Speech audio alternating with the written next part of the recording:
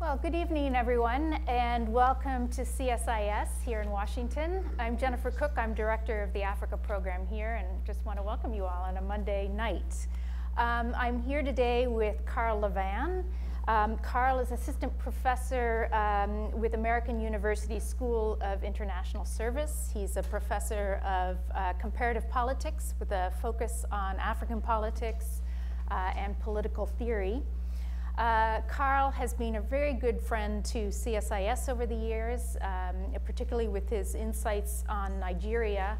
And I have to say, and this year is no exception, it's very easy when you're talking about Nigeria to kind of get pinballed around from development to development and personality to personality. And one thing I've always really appreciated about Carl is kind of the ability to step back a little bit from that.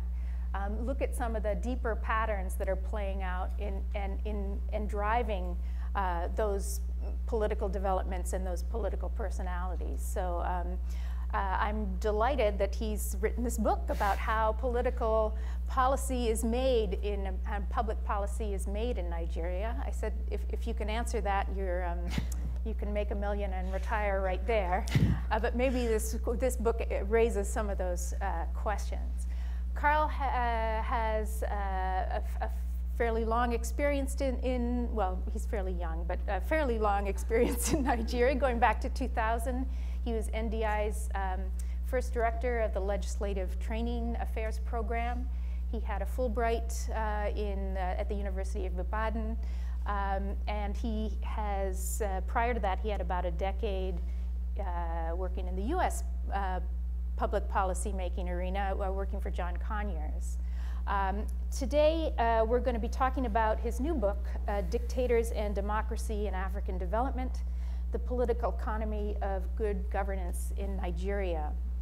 And I think, and Carl's going to open up a little bit with some of the big themes of the book, and then we'd really like this to be an informal, interactive discussion. You know, we're heading right now into what could be a really contentious moment in Nigeria's political trajectory. I think, you know, all of us are looking to these elections and the possibility of real political upheaval. Carl is looking, again, stepping back a little bit and looking at kind of what has accounted for Nigeria's governance patterns, whether for good or bad in public policy arenas. And I think he talks a little bit about, rather than we generally attribute it to whether poor state capacity or it's such a diverse country, it's impossible to govern, many other theories, I think Carl is looking a little beyond that to what drives these. So Carl, I want to turn to you, 15 minutes or so, as you wish, and then we're going to open up for questions, and I'll warn you they may come from all over. As I say, everyone's looking at February right now, but you're very able to answer them all. So why don't we turn to you now?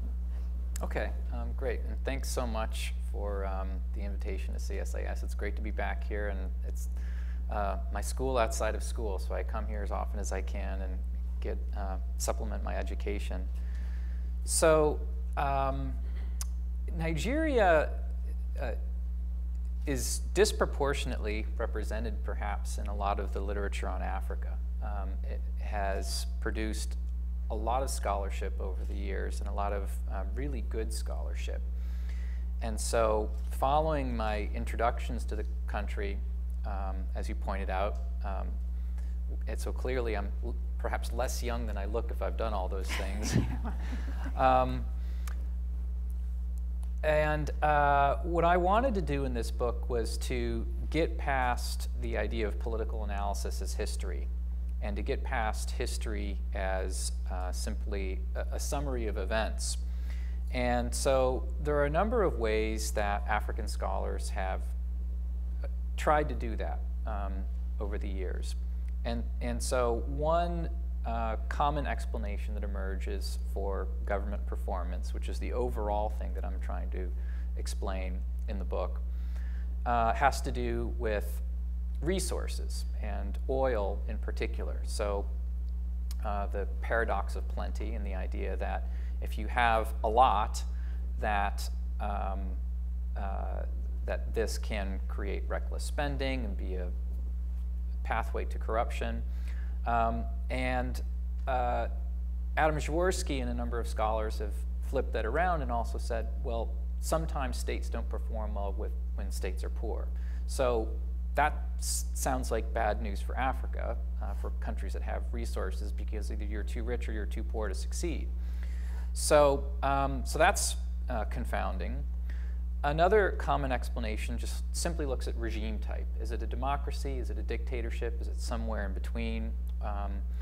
And I think that there's a lot of reasons why democracy is better for people, but I think that democracy by itself, as that second possible explanation, really is an incomplete explanation for what explains variation in performance. Under some circumstances, dictators do have incentives to provide public goods to the people.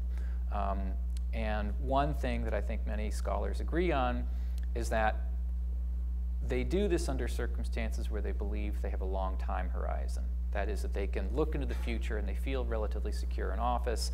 And that seems to be a situation where dictators are perhaps willing to provide public goods and good policy performance. And I'm going to talk in a few minutes about what I mean by policy performance. Another very common explanation, especially in Nigeria, it has to do with ethnicity. And so there are some important cross-national studies that, for example, look at the overall level of ethnic diversity in a country and economic performance, economic growth per capita, or other metrics. And in that cross-national research, the inferential assumption is that if there's a lot of diversity, then people have difficulty disagreeing on good national policies, or that they are too focused on serving their own narrow group's interests. So something like Kenya, perhaps, under Moi. And so that makes a lot of sense, and that has certainly been part of Nigeria's story. But I wanted to look at ethnicity in one country over time, and to try to think about it in the way that it shapes political bargaining at the center. So I'm really only looking at politics at the national level and at policy performance at the national level. And so to look at how ethnicity informs that policy making at the national level, and to not go into those details that other scholars of Nigeria have done very effectively, which is who gets what. That's not actually a question that I attempt to answer directly in the book. Another favorite explanation, I think, in research on Africa, and especially in Nigeria, is the idea of leadership. And so, and this is because Nigeria's late great novelist Chinua Achebe began one of his short classic books by saying the trouble with Nigeria is squarely a problem of leadership. And so I talk about that a little bit in the introduction. I talk about all of these ideas. And one of the things that I point out is that a younger generation, a slightly younger generation of scholars like Igosa Osage, look at leadership in the way Nigerians, his compatriots, think of leadership. And he says, this is a little bit of a hangover from the nationalist era, and that there's something going on here where we're allowing authority to be legitimated based on charisma. And he says, the dangerous thing about this is then we're just trusting in fate. We're trusting in fate that we've chosen a leader of virtue, and you're in sort of a Platonic philosopher king type situation where you're just hoping that you've got someone of noble virtue. And so what's interesting about that is I think the critique of that perspective has also come into the mainstream discussion outside of the ivory tower.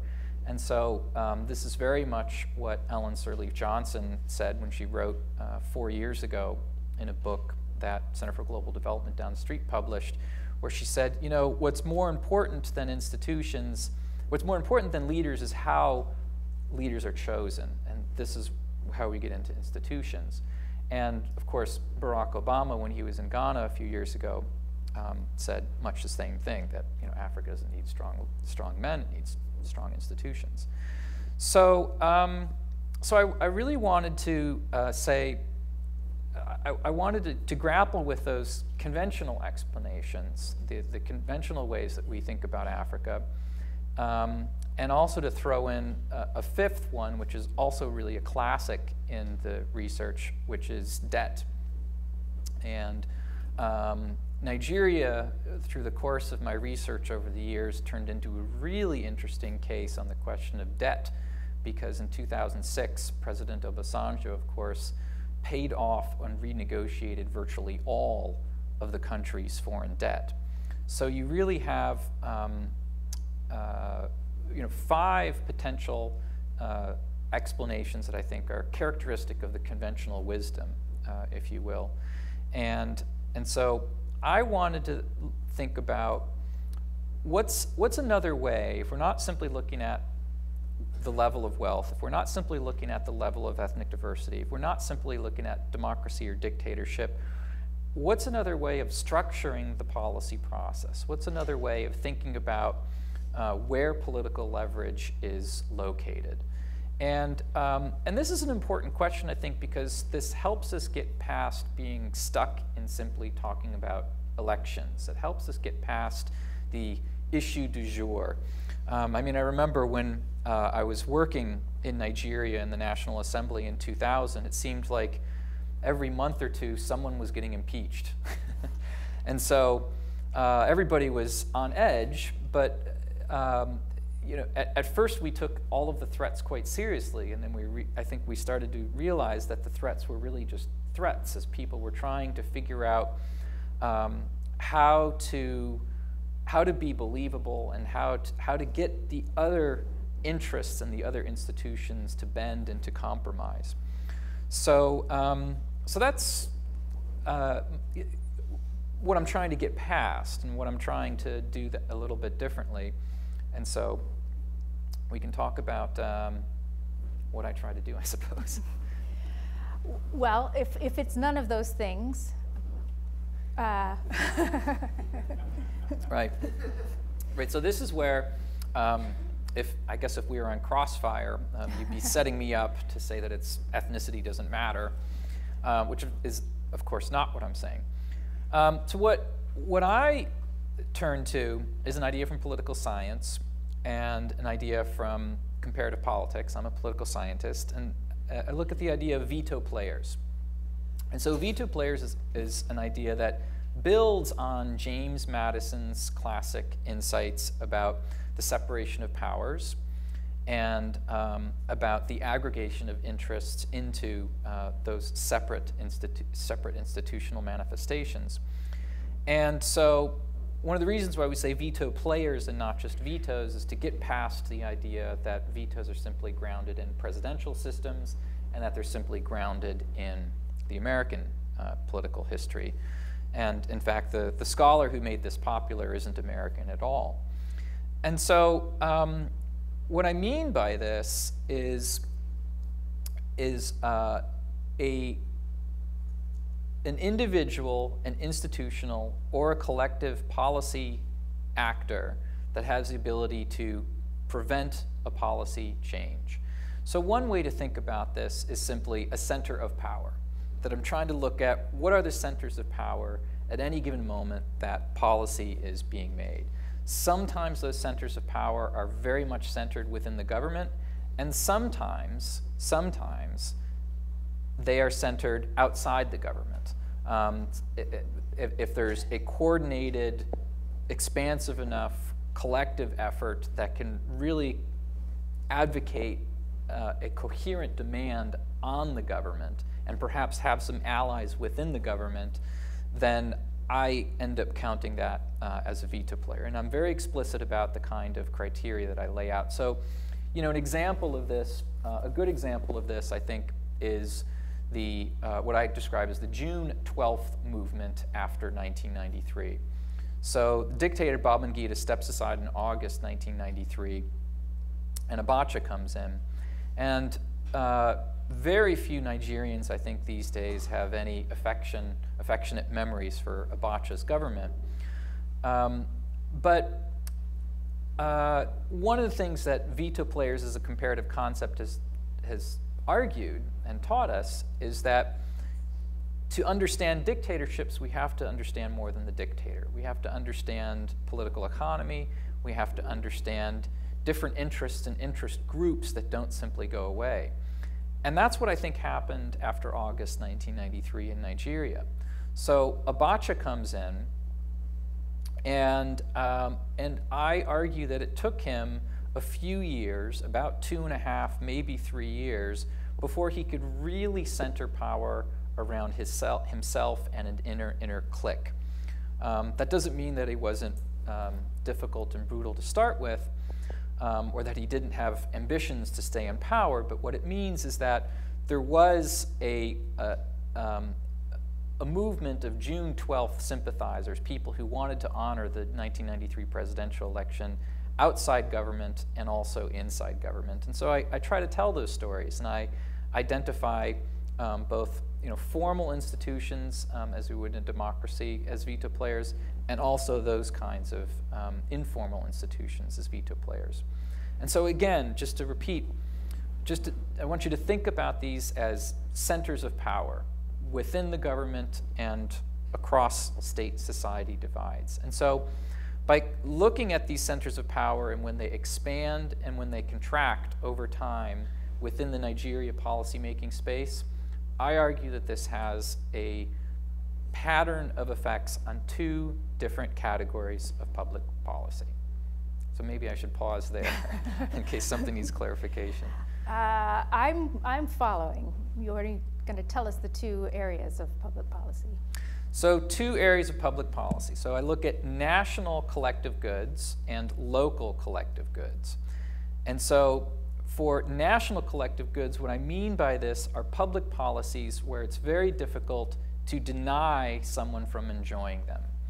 And that becomes very important in economy and in political economy research, because what that means is that if people aren't compelled to pay for them or to provide for those goods, those public goods, then they're under-provided. So my favorite example of this might be a vaccine for Ebola right now, but we can talk about that perhaps during Q&A. Or infrastructure? Power? Infrastructure. Typically we're talking about education, health systems, things like that. So I use 4 variables, common variables from the political development and from the economics literature to measure national level collective goods. So again, only looking at government performance, public policy performance at the national aggregate level. So I look at budget surpluses or deficits, so that's one variable. I look at inflation, and Nigeria's inflation is just all over the place over half a century. It's really something else.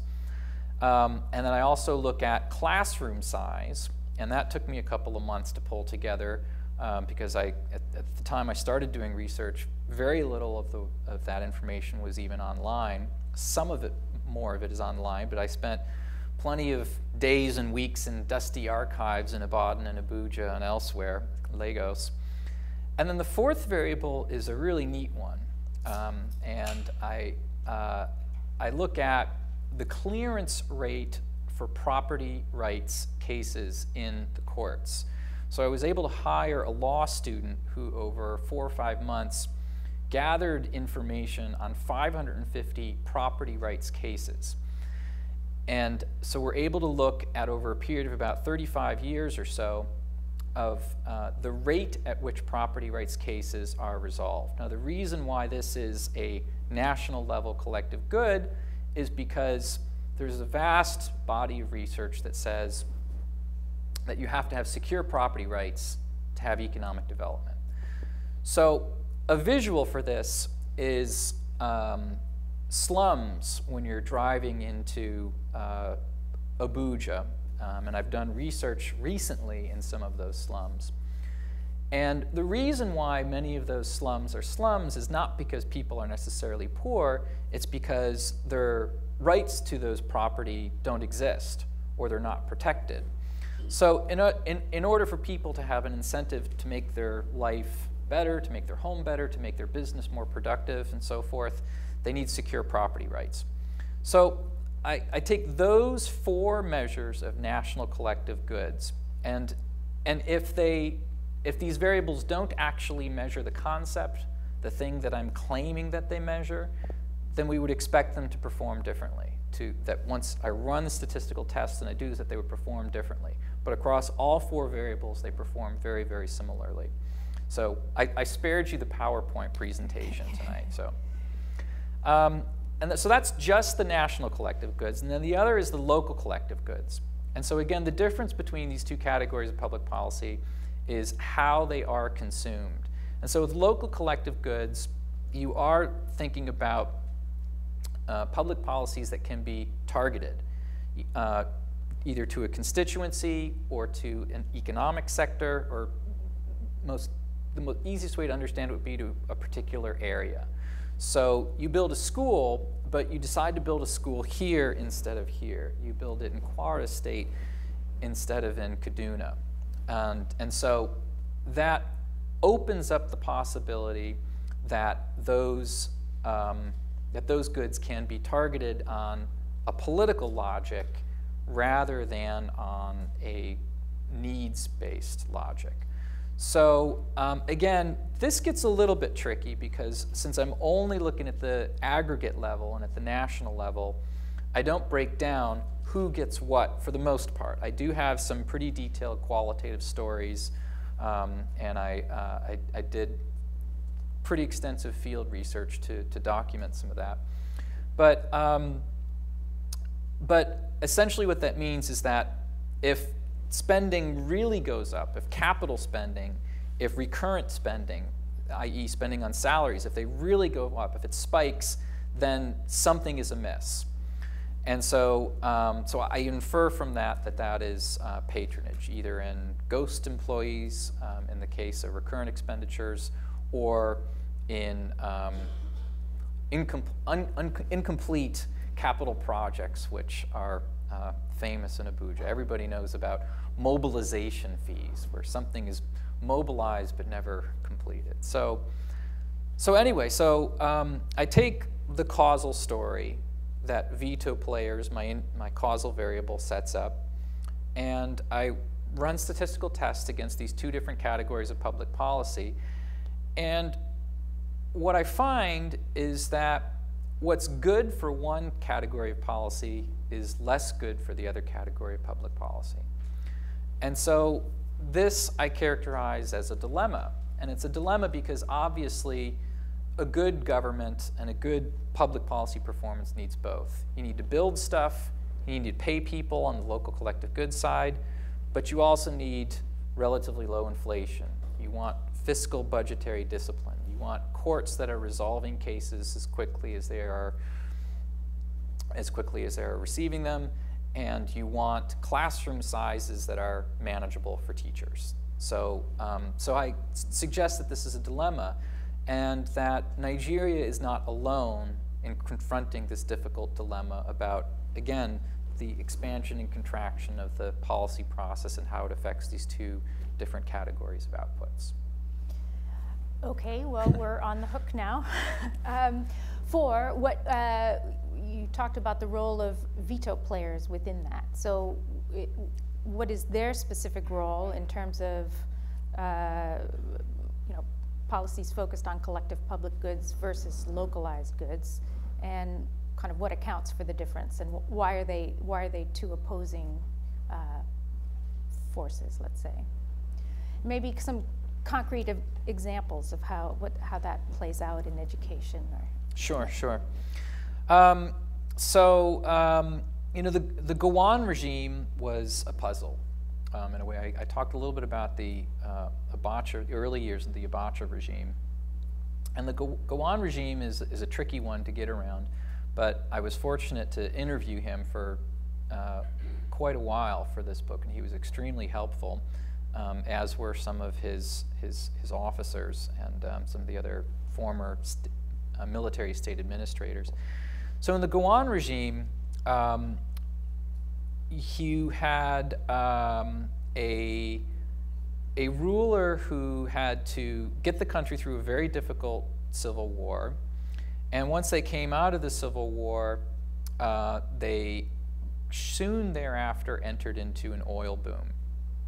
And so Gowon very explicitly knew, he was a very young man when he came to office. I often joke with my students that you look at the pictures of the military coups from the 60s and 70s and you will immediately feel unambitious.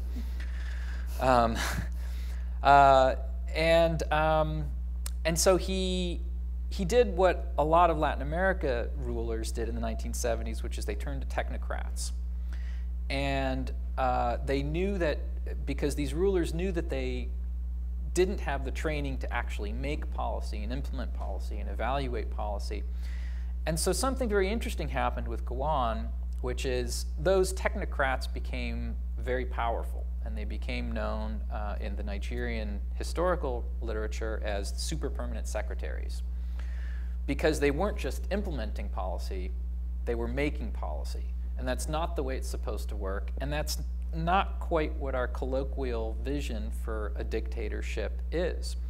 So they acquired a great deal of power, and they were operating within his collective institution, the Supreme Military Council.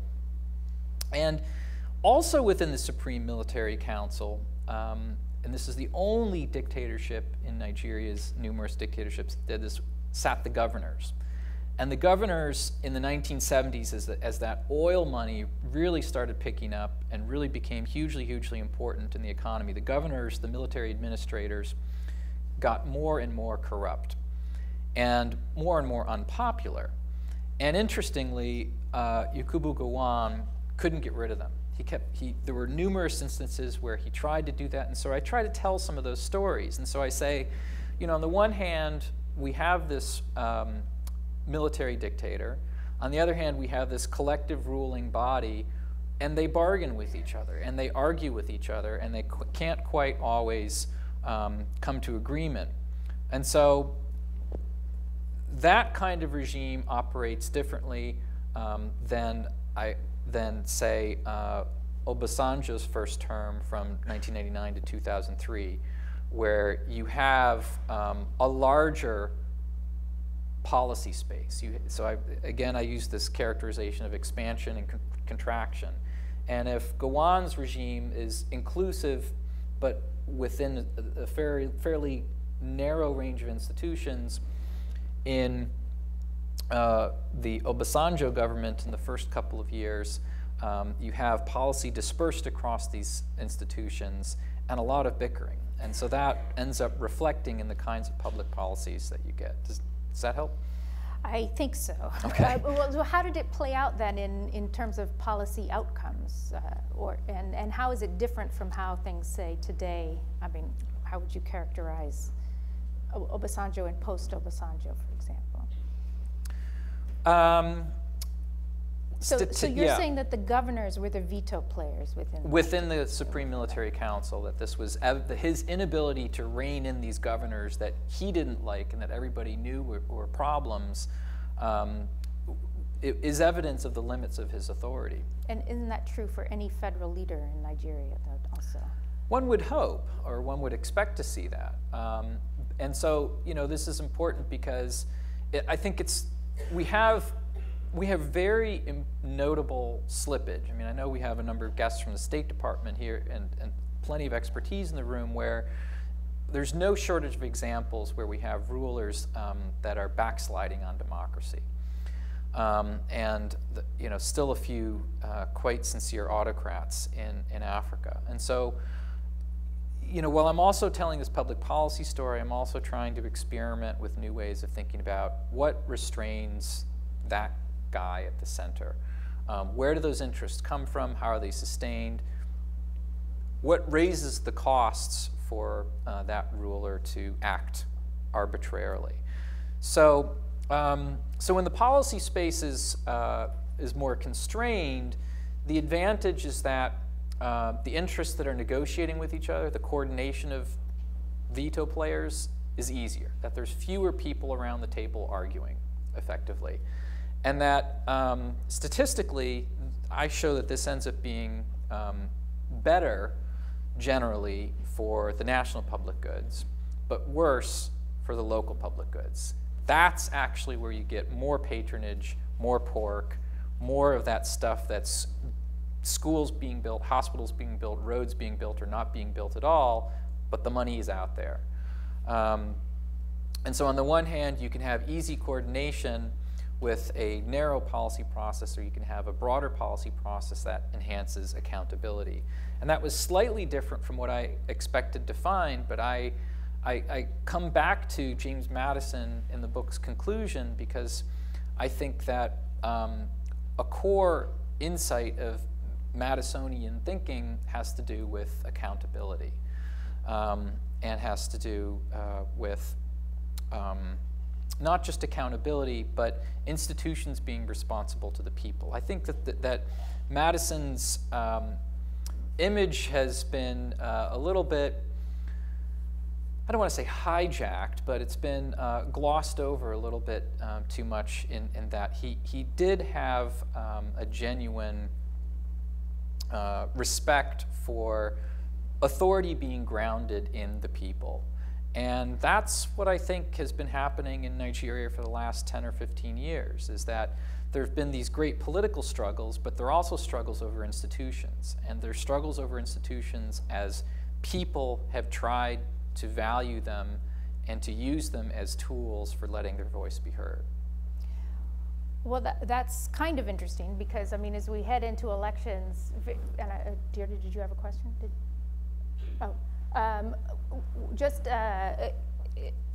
You know, one of the complaints about Nigeria is that there's often no electoral accountability, or it's certainly not based on performance. And so the veto power may lie with governors, or it may lie with godfathers, or it may lie with people with deep pockets.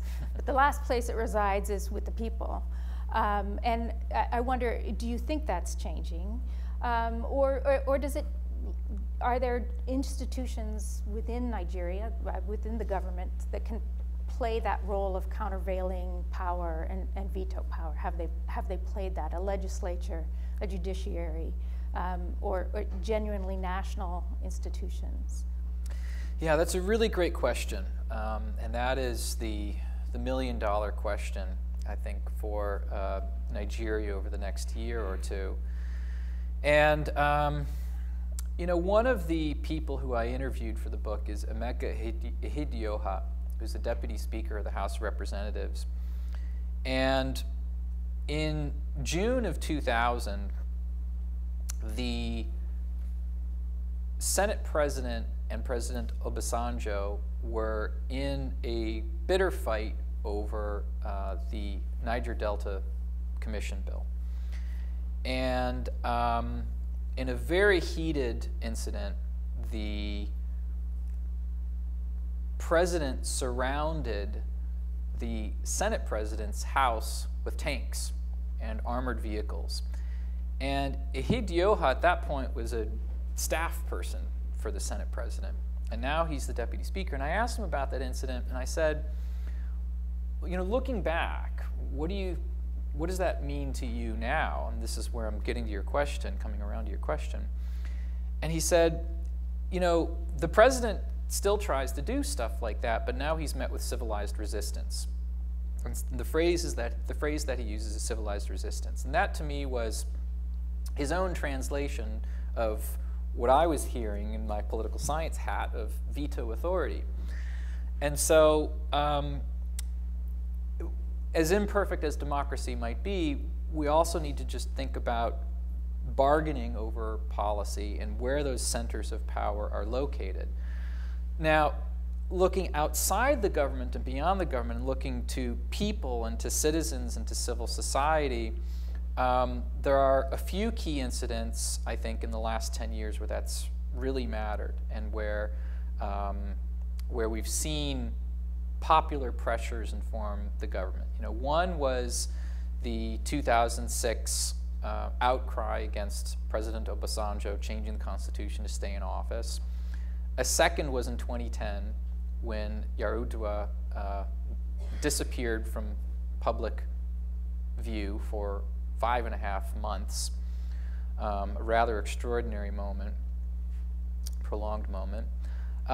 Certainly the strike on the fuel subsidy in early 2012, and then most recently with the Bring Back Our Girls movement. So what you have there is 4 incidents where there was grassroots pressure, there was some interaction with formal institutions, and so what I think, what I think there's still some struggle about is exactly what the civil society disposition should be with the government. And that's obviously something that Nigerians will resolve on their own and that Nigerian civil society will resolve on their own. But it's very interesting. I just got back from the African Studies Association. I'm sorry I missed your panel. I think we were running in opposite directions.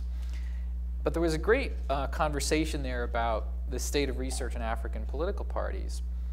And there were 5, Cambridge University Press, my publisher, has published 5 books in the last 2 years on African political parties. So after you buy my book, please buy one of these books. And they had all 5 authors on the panel, and they said, so what should we do?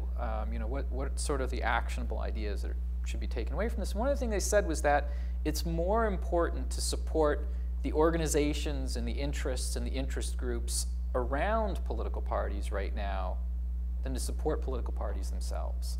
That if you want internal democracy, if you want parties that are actually responsive to people, if you want parties that have decent primaries, then support the chambers of commerce, support the human rights organizations, support the unions that are trying to get their voices heard within that party platform. And so, that's obviously an ongoing struggle, and I think that there's been a long period of reorientation for a lot of the human rights community in Nigeria after the years of the dictatorship wound down.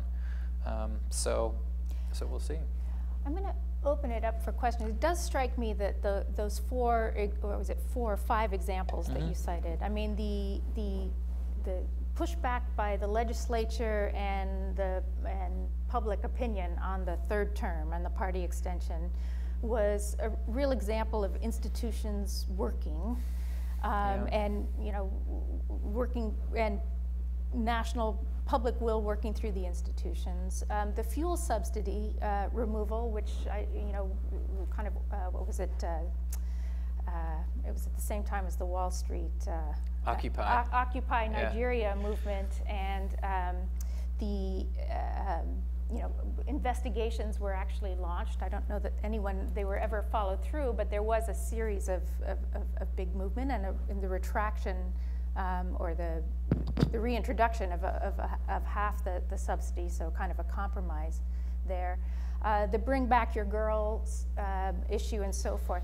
Problem with some of those is that they weren't sustained. They were kind of moments of crises that That's right. And I guess in terms of policy implication for Nigerian people and for partners of Nigeria, how is it that you begin to sustain those platforms over time?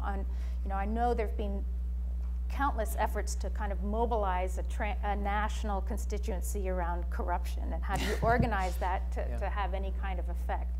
These elections, I know civil society is very much trying to, and others are very much trying to build kind of a platform of kind of consensus and common ground and violence mitigation, and Nigeria is too important for violence in the aftermath and so forth. But the challenge is, how do you, so those are very promising moments in a way that I don't know if they come faster and faster as each movement like that emboldens the next one, and kind of the power of the street, people begin to discover that actually Occupy Nigeria can have an impact and so forth. And they were all different in small but important ways. I mean, one of the things that I think was interesting about the 2010 protests against the invisible presidency, as it was known, is that it was the Save Nigeria group and other organizations that were involved were overwhelmingly indigenous. I mean, these were really local growths within Nigerian civil society. But the other interesting thing is that their demands were pretty clear and straightforward. Fire the electoral commissioner, give us electoral reform, swear in the vice president so that this country has a president and the cabinet should do its job in making that happen. So those are good short-term demands, and they didn't speak to sort of the longer-term demands. So after they effectively won, there wasn't any question of what's next. You know, people forget in the United States that the Move On organization started with Bill Clinton's impeachment. I mean, nobody even remembers that now. And so, you know, sometimes you have organizations that are really able to translate the one issue where they first get attention, get momentum, into something more sustained. And I'll leave it to the sociologists and the experts on social movements, you know, to maybe... And technology. And technology, yeah, to maybe answer that. Yeah, don't let anybody over 30 do your website. Deirdre. Well, this is the question, because you asked my question. But I just want to inject a Mike? comment about these events. Oh, sorry. Hi, Deirdre LePin. I just wanted to inject a comment about these sort of bursts, flashes in the pan, as you've described them. They actually are carrying on, all of them. I mean, all of these movements are still very much alive in Nigeria from the experiences that I've had over the last few years. For example, the 2010, the Yaradua disappearance. I mean, the issue of the North getting its rotation as a presidency is still very much alive, and that was fundamental to that. The strike over the fuel subsidy and the Occupy Nigeria movement, it is very much alive among the youth. There are youth meetings all over the country all the time discussing that issue. And the Bring Back Our Girls is an ongoing event. So I really do think that these actually do continue as an undercurrent. Do we have any questions or comments from folks? Yes, in the back, and then Ambassador Peter. In the far back first. Thanks. Richard America, Georgetown Business School. You're concerned about corruption. There's a group of economists at Ondo State University and at the University of Ibadan who created the West African Society on Business Ethics. And I'm on their board of trustees. We're setting up business ethics programs all over ECOWAS at business schools, about 50 ultimately, and we're hoping that the World Bank, USAID, major corporations will sponsor these. We believe that the long-term, or part of the solution long-term, is to change management culture through education, including in the public sector at all levels, senior and middle levels, as well as people studying for degrees. So that's a concrete project that will last for the next 40 years or so, we hope. But that's maybe another thought, is kind of the growing cadre of private sector players who have come to their wealth fairly independent of the state and patronage networks and so forth. Do they become, does that business sector become a much more powerful kind of veto power Yes. going forward? I mean, that you can imagine a whole lot of kind of new pockets of or centers of power, as you call it, that get us beyond kind of the Godfathers and the old style. And then you want to answer that, and we'll come back to Howard. I mean, I will also expect the conversation about corruption to be very different with oil at $60 a barrel than at $110 a barrel. Because what that's going to do is it's going to create a conversation about scarcity. And when you have scarcity of financial resources, scarcity of money, then politicians are much more careful about how many people they can pay off and what they're able to spend money on, and citizens are going to be in a position to demand more as well. But I wanted to tie back to Deirdre LePin's point as well. You know, I think that's absolutely right about, you know, these movements sustaining themselves and reinventing themselves and so forth. You know, one of the groups that I think is doing really interesting work right now is the Doing Democracy movement. On the US side, Act for Accountability has popped up. And one of the things that they're talking about right now to sort of create a solidarity with the anti-corruption work going on in Ondo and at University of Ibadan and places like that is, you know, let's get the Ministry of Finance back to publishing the revenue transfers to the states, which they, you know, they used to do, and sometimes they do it, but, you know, just get it up on the web. And yeah.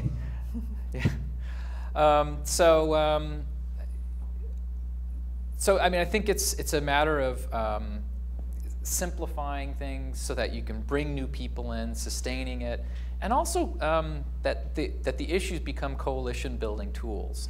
I mean, in other work that I've done on Nigeria, you know, one of the things that I found was a really important transformation point for civil society organizations was when they built alliances, when the common denominator on the issues that they worked on shifted so that they built alliances. And this is in fact what's happening in the housing rights movement in Nigeria right now in the slums, is that organizations that were working simply on providing water into Lugbe or into Chike or in the slums in the FCT, you know, suddenly become much more interested in titling. And so they're working with, you know, lawyers all of a sudden, because there's lots and lots of people who need help in that regard. So, so I, you know, a few narrow responses and hopefully a broader one. Howard?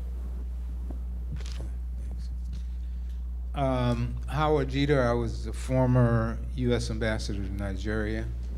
And one of the things that I think that your paradigm is one way of looking at Nigeria. The other paradigm would be, up until very recently, a political economy that's been predominantly dominated by the military. And the real politics of the country took place within that military. One can argue. One of the things that President Obasanjo did that doesn't get a lot of attention, but he purged the military, particularly at the level of colonels, because these were the people who formed their own center of power and who could carry out coups. And he eliminated that. And I'm interested, I will be interested in seeing whether your analysis in your book deals with the Governors Forum, which has emerged as a real, you talk about Yar'Adua and the succession and all of that. It was the Governors Forum that played a large role in that. And as a collective, governors are, in their own right, very powerful. But as a collective, that power is magnified. So you have these new centers of power that are emerging all the time. Thank you. Any, why don't you go to that and then we'll, oh yes, here and then there. We'll take two. Hi, I'm Barbara Simmons. I'm Dean of International Education at William V. S. Tubman University in Liberia. And one of the things that we work towards is students who, what we call, are self-transcendent, because we're looking at leadership. We had had the ambassador from South Africa to talk about Nelson Mandela as a transcendent leader. Are we being Pollyannish to think that by producing students, I mean, is that too far in the future to really address the issue of dictatorships now?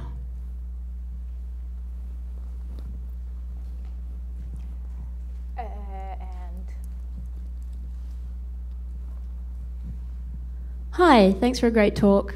Belinda O'Donnell, University of Oxford.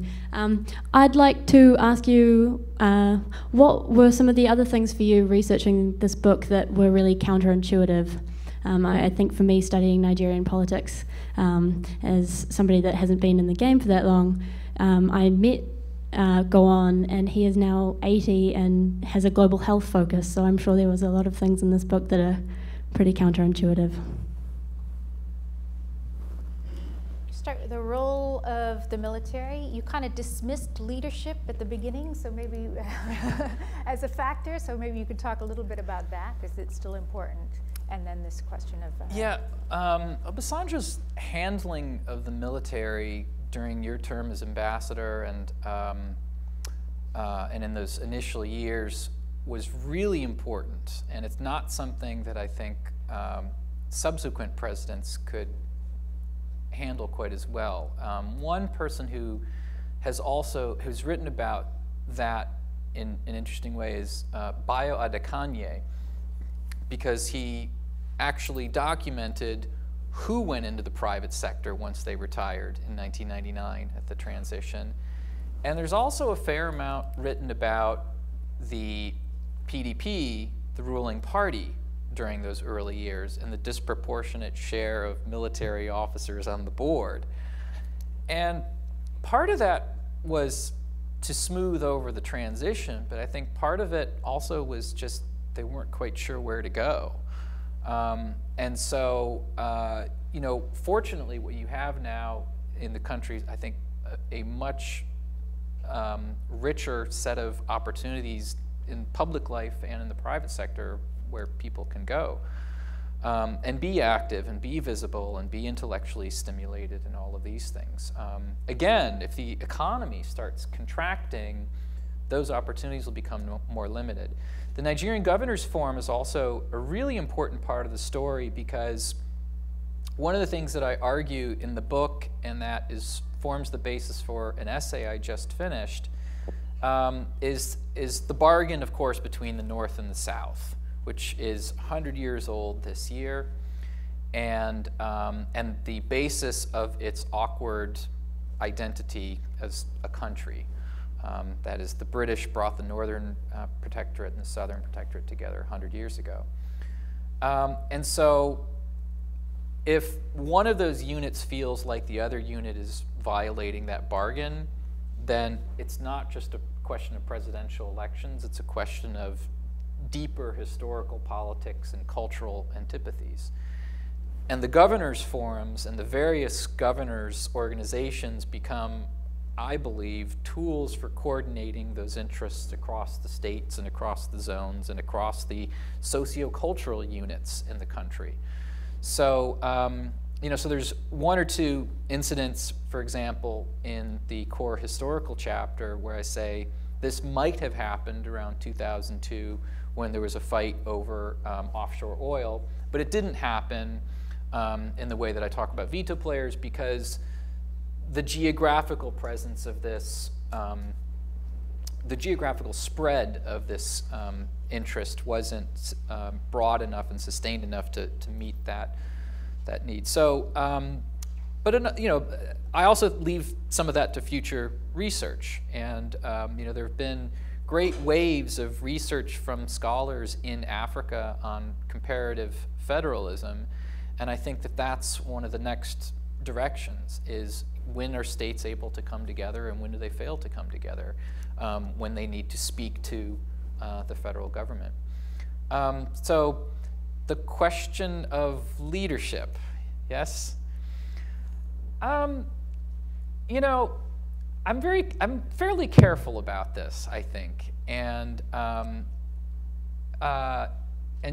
James Madison is careful about this too. So let me say a couple of things about how I deal with this. One is that, so Achebe in this book, you know, has this great quote that everybody quotes: "The problem is a problem of leadership." Then he also has this passage later on where he talks about corruption, and he says, "Corruption will cease to exist in Nigeria when corruption becomes inconvenient." So let's make corruption inconvenient. And how do you do that? And that, I think, we learned from Rabadu and from others who were anti-corruption officials, that you need more than a person. Having said that, from one educator to another, what James Madison says, I mean, everyone in college learns this great quote where he says, if men were angels, no government would be necessary, right? What they don't teach you in college is this quote at the Virginia Convention in 1788 where he says, is there no virtue among us? If not, then we are a wretched lot indeed. So there is no extreme position. Having said that, I think that and I have to be very careful because some of my students are in the audience, I think what you want to teach is capacity for self-judgment. I think you want to teach autonomy. You want to teach self-sufficiency. You want to teach the tools of good citizenship. I mean, this is what John Dewey tried to instill on the American education system 100 years ago. We're still trying to figure that out. And I think that that's more than just teaching virtue. I think teaching judgment, teaching critical thinking skills and all of these things I think that's hard, and I think that's really the way I see the direction to go in the classroom. So the last question, surprise? Yes, counterintuitive developments in the course of the book. Well, first of all, I never thought it was going to take me this long. I mean, that's the first counterintuitive thing. I mean, the other thing is that I presented my findings as if, in my discussions just now, as if everything came out as I expected, and my findings on the local collective goods were actually the opposite of what my hypothesis predicted. And that's why I told an accountability story, or that's how I came to the accountability story, that if you've got this many veto players in the government arguing with each other and they can't keep inflation down, that also means they're checking each other. That also means they're watching who's getting what. And so that's the accountability story, and sort of the big theoretical frames. I mean, that's certainly the part that I completely didn't expect to find. I mean, the other thing that I would say is that it has been an extraordinary personal journey to come back to people again and again and again. So, if you're at the early stages of a long dissertation journey, hopefully it won't be as long as mine, and keep thanking those people and being good to the people who opened their homes to you and give you rides and give you food and explain how to pronounce names to you, because it's amazing where they'll be 10 years from now. I think we're going to, Nee, one question. We always give Nee prerogative.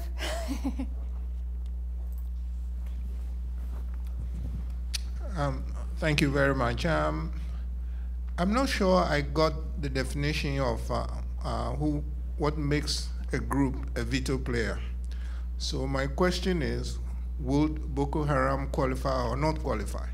And then you mentioned the North-South 100-year bargain. I was just thinking, we were in Nigeria at the same time, although we didn't meet then. And I'm wondering, one of the things that Jonathan just did is the National Conference, which was always an issue around 2000. Do you see it having any impact on the tug of war between the North and the South? Yeah, two good questions. I mean, I didn't have to treat Boko Haram in the book because it was more recent, although I do touch on it in the conclusion, and if you're interested in my views on Boko Haram, I published a piece in 2013 in the Journal of Intervention and State Building where I talk about Boko Haram in particular and compare it to the Niger Delta movements and so forth. I would say no, and one of the reasons why I would say that I wouldn't treat it as a veto player is because their preferences are so indecipherable that it's hard to say they're sustained across issues, and they really are parochial, you know, in a sense that what they say and what they actually do, and the areas that they are, you know, really decisive players, remains fairly narrow. I mean, there's a risk of violence in many parts of the country, but so I would, if I was writing it today, I would talk about them more and I would grapple with that, but ultimately I would say no, unless this other thing happens. You know, if there's some sort of, and I'm not proposing that this would ever happen, but if there was some sort of bizarre alliance between, say, traditional elites in Sokoto and traditional elites sympathetic to Boko Haram in the Northeast, maybe. And I don't think that will happen. I don't mean to predict that, but that's the kind of thing I would look for. What was the other? Yeah, the conference. National Conference. You know, the National Conference, it's striking how under-relevant it has become and how quickly that happened.